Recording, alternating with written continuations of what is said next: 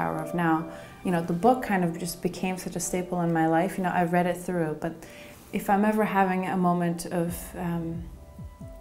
associating with my mind, or identifying with my mind, as he says, a bit too much, where everything just feels a bit too overwhelming, I'll just pick up the book, open to any page, and you know, I'm a firm believer that whatever page opens up, you know, I'm meant to read that page, you know, so I go in with that open mind, and every single sentence in there is just, it holds so much value. It's a grounding presence in my life. It's really easy for the mind to take over, for the ego to take over.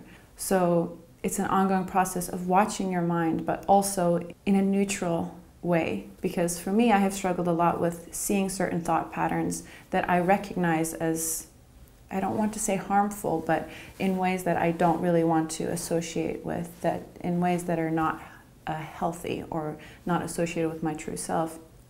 I tend to judge those thoughts sometimes, which I know is the mind once again, right? It's another layer. It's a lot about being objective, just, you know, letting go and being patient and loving with yourself, and, you know, recognizing that whatever is happening in your mind is not you, you know, it's just your mind and you're separate from it. I'm 24 years old and born in 1997, so that makes me a Generation Z by definition. And actually being young and trying to adopt Eckhart's teachings at this day and age, social media is actually a really big part of my life. It's something that I find clashes quite a lot with Eckhart's teachings. Because, you know, as Eckhart says, even in his speeches, that, you know, what we project on social media is an image. It's not rooted in the present. It's an image that the mind, that the ego kind of wants to reflect out into the world. But with that said, you know, with my work, with being a freelance worker, it's something that is essential to my work in terms of not only, you know, connecting with other people, but networking and marketing and, you know, finding clients and everything that comes along with building a freelance business.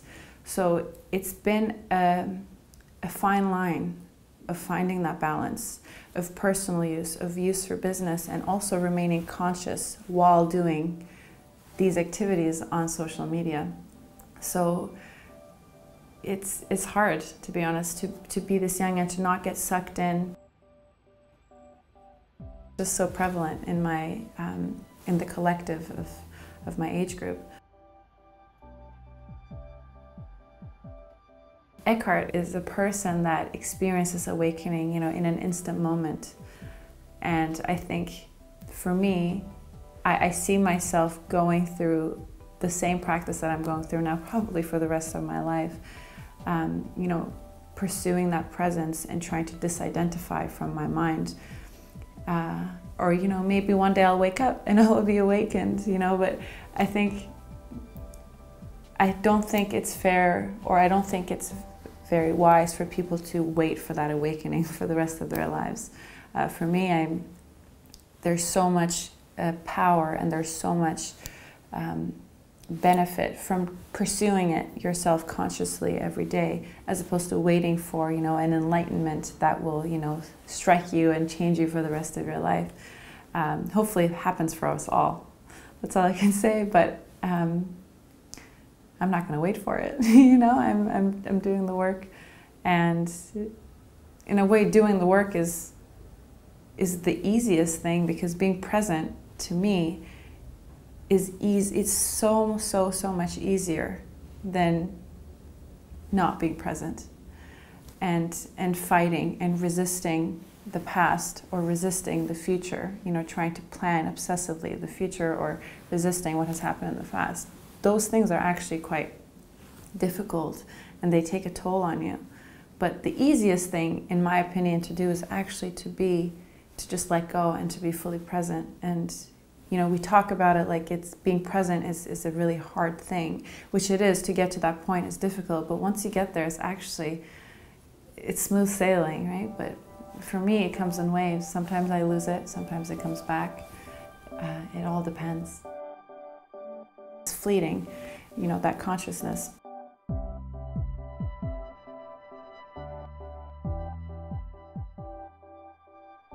it has actually taken the fear away from the idea of death, not only of my body, but also of the people that I love. It has kind of encouraged me to remain present and to love those people in the best way that I can now, and to not put myself through the fear and the stress of what it might be like if I were to lose someone or to lose my own life. In a way, as he says, it's your mind doesn't know the difference between of it actually happening sometimes and it just being a thought in your mind, right? So as opposed to putting myself through those very difficult emotions of grief and fear, now I would just rather be present with those people and with myself and give them my full attention. And the more loving and compassionate that I can be with myself and more forgiving with myself, the more I can give that love to other people.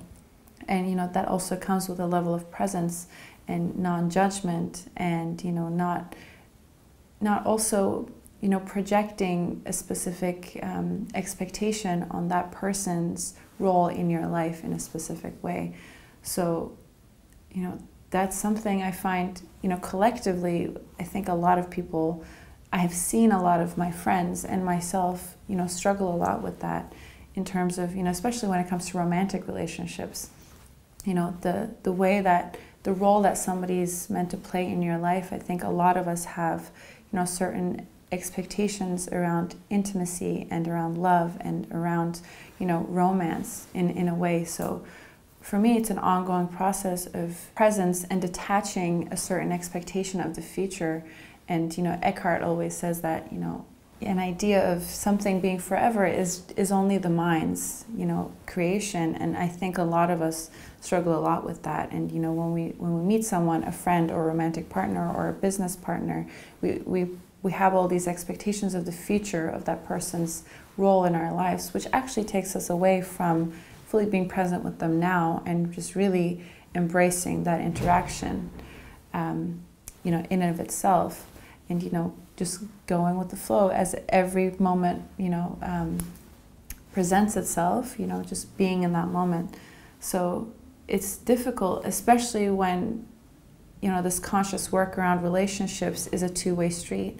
So for me, I find that if the person that I am in a relationship with, in a friendship with, whatever it might be, if they are also on this journey of being more connected to themselves and to the present moment and honesty and love, and they're on a similar journey as I find that the relationship has more potential to flourish and to grow, and it allows for more presence in that moment. However, if it's a more unconscious relationship, on my part or on the other part, the mind can just do so many things. It's a process. It's a long one, but I'm willing to do the work and keep going.